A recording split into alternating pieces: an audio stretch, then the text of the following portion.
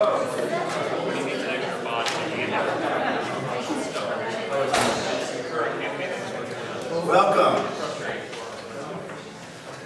My name is Jamie Weinbrake. I'm Dean of the College of Liberal Arts here at RIT, and welcome to RIT for this inaugural talk to the RIT Immigration Policy Speaker Series.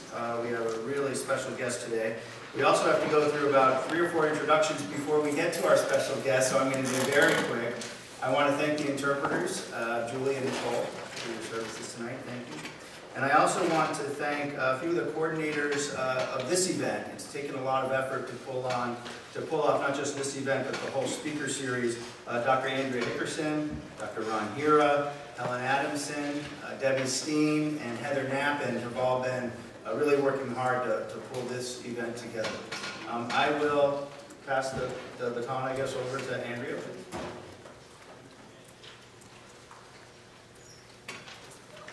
Thank you all. As the Dean said, this is the inaugural lecture in our Immigration Policy Speaker Series. The idea behind this series is to just create a larger conversation about immigration. So far, a lot of that conversation has been confined to border states and gateway cities, and we're looking to bring this discussion to Rochester. Throughout the academic year, we hope to have 6 to 8 speakers from various occupations. We so far have 3 speakers lined up. Again, our first is tonight, so you know about that one. The second speaker we have will be Jeffrey Kay, who is an immigration commentator for PBS and the author of the book Moving Millions, How Coyote Capitalism Fuels Global Immigration. That's on November 8th. There were handouts in the back if you want more information on that. And our third speaker will be on November 30th. It's Kirk Semple. Kirk Semple is an immigration reporter for the New York Times. He also has an ongoing series called Now Arriving Mexican Immigrants in New York City. This series wouldn't have been possible without a long list of sponsors, both external and internal in the college. Special thanks to the Department of Communication, the Department of STS Public Policy, Urban and Community Studies Program, and the Department of Sociology and Anthropology. We're very honored as well to have the support of some community organizations, the Rochester and Genesee Valley Area Labor Federation, and the AFL-CIO, and finally the Rochester section of the Institute of Electrical and Electronics Engineers. And to say a few words on their behalf, I'd like to introduce to you the section Vice Chair, Bill Folks.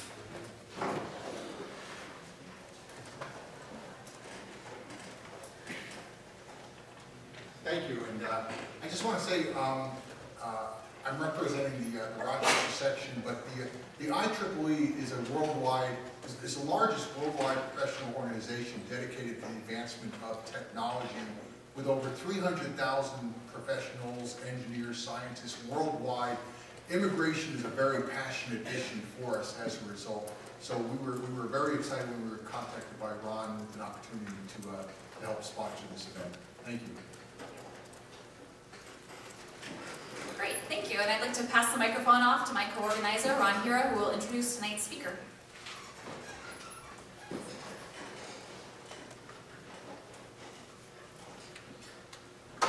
Thank you, Andrea. Thank you, Dean Weinbrake. Before we get to the actual introduction, what I'd like to do is just tell you a little bit about the protocol for tonight. Dr. Marshall will speak for about 40 minutes or so, and then we'll open up the microphones for question and answer period. There are 2 microphones set up here on either side. If you could line up with your questions and speak into the microphone, because we are videotaping this and we'd like to capture everything for the folks who cannot be here tonight.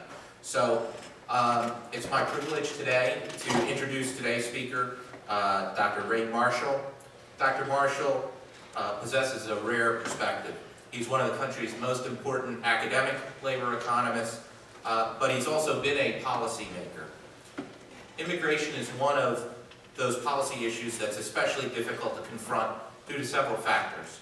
First, there are multiple competing interests, often very passionate interests, I might add. Second, the expected impacts of policy changes are often in dispute. Lastly, the government has virtually no analytical capabilities to help policymakers evaluate immigration policy choices. We need the kind of expertise that Dr. Marshall holds to help us break through the current stalemate on U.S. immigration policy. Dr. Ray Marshall currently holds the Audre and Bernard Rapoport Centennial Chair in Economics and Public Affairs at the University of Texas Austin, where he has spent most of his career. He served as the nation's 16th Secretary of Labor under President Jimmy Carter. He holds a PhD in economics from the University of California, Berkeley, and honorary degrees from 8 different universities. Dr. Marshall has held positions in a number of organizations, too many to go through tonight, but I'll mention just a few. The new Commission on the Skills of the American Economy. He served as the national president of the Industrial Relations Research Association. He serves as chairman of the board of the National Center on Education and the Economy, and I learned today was actually located here in Rochester for many years. And he's also a member of the board of the Economic Policy Institute, an organization which he co-founded. Dr. Marshall has served on a number of task force and commissions concerned with labor and economic policy. Again, just highlighting a few: the Clinton administration's Commission on the Future of Worker Management Relations, the Council on Foreign Relations Task Force on International Financial Architecture, and he served as chair of the Carnegie Corporation's of New York's Action Council on Minority Education. Dr. Marshall has also served on the boards and audit committees of a number of corporations and foundations, and I won't go through the whole list. I can assure you it's quite long. Dr. Marshall is an active and prolific author. He has written over 30 books and monographs and approximately 200 articles and chapters. 2 of his recent books are the basis of today's lecture. One called Immigration for Shared Prosperity, a framework for comprehensive reform, was endorsed by both major labor union organizations, the AFL-CIO and Change2Win. The second book, which compares the immigration policies of other developed countries, is due to be released at the end of this month. It's called Value-Added Immigration, Lessons for the United States from Canada, Australia, and the United Kingdom. Both books are published by the Economic Policy Institute. Without further ado, I present Dr. Ray Marshall. Ray, welcome to Rochester and Audre.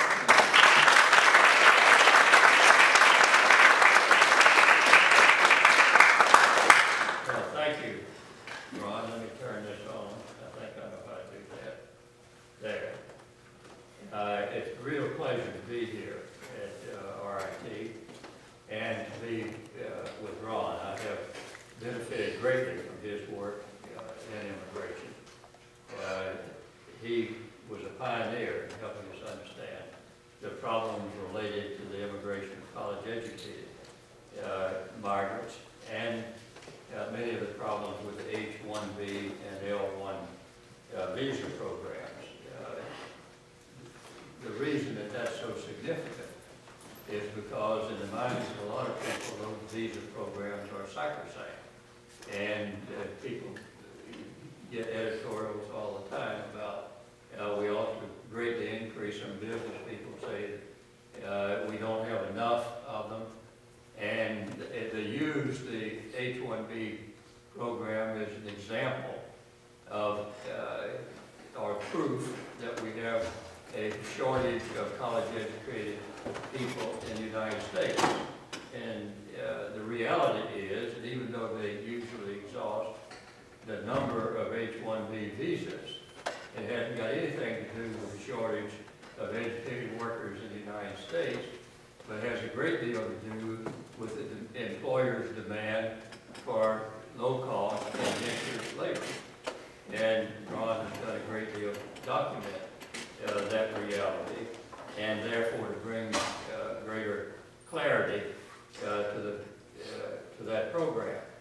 Let me say a little bit about how I got involved in this immediately, and that'll help you understand something about where I'm coming from. I was responsible for immigration in the Carter administration by default, and it's indicative of the problem of immigration. When we got our agenda together, the president said, does anybody see anything we've left out before we even took office? And I said, immigration. And we had a little discussion of that, and he says, all right, Ray, you and Griffin Bell are in charge of immigration. And that started a long process of trying to get immigration reform, which led to the passage of the Immigration and Reform Act of 1986, which not a good law. Most of us who were involved in developing the factual and analytical basis for it understood that it could not be enforced, that it was not transparent, it was not fair, and wasn't sensible. And that all turned out to be exactly the way it was. And Alan Simpson, who was co-author of that bill, said that himself after it had been passed. It also shows you how hard it is to get such legislation passed. Then when Senators Kennedy and McCain, with President Bush, tried to reform, have comprehensive immigration reform after 2006, and failed to get it done, I wrote a piece called Getting Immigration Reform Right, and that led to about 2 years of very hard work, because after I wrote it, Senator Kennedy and John Sweeney, who was then president of the AFL-CIO, said that if you can organize support for the framework that you have outlined for comprehensive immigration reform, we can get it passed. And I had worked some with Senator Obama, who wanted to pass a comprehensive immigration reform bill, as well as Senator Kennedy. So I got involved 2 years ago, going all over the country, building support for comprehensive immigration reform. And been reasonably successful getting support for the framework. But for reasons that I'll point out later, I'm less optimistic now that we will actually get it done than I was when I started. But I'm kind of a pathological optimist, so I keep plugging away at it. And I think that after the election, we've got a pretty good chance to get it done. It is an extremely important problem. We said that in 1977-78 when we started trying to reform the system. Everybody agrees that it's broke, but nobody has been able to fix it, and everybody also agrees that the longer we let it fester, the more trouble it will cause and the harder it will be to fix. Now, the reason that is so tragic is that immigration has made and will continue to make very important contributions to the country. We're a nation of immigrants, and it's not a question of whether we'll have immigration. It's under what conditions and how immigration will be managed. And therefore, that's where I am now, trying to build support for comprehensive immigration reform. Let me start with some definitions. I've called this talk Sensible Immigration Reform. And by sensible, I mean two things. One is that it's fact-based and research-based. And it's sensible when you consider immigration to be the best alternative for overcoming a labor shortage. And it's very important to apply that test, because if you don't do that,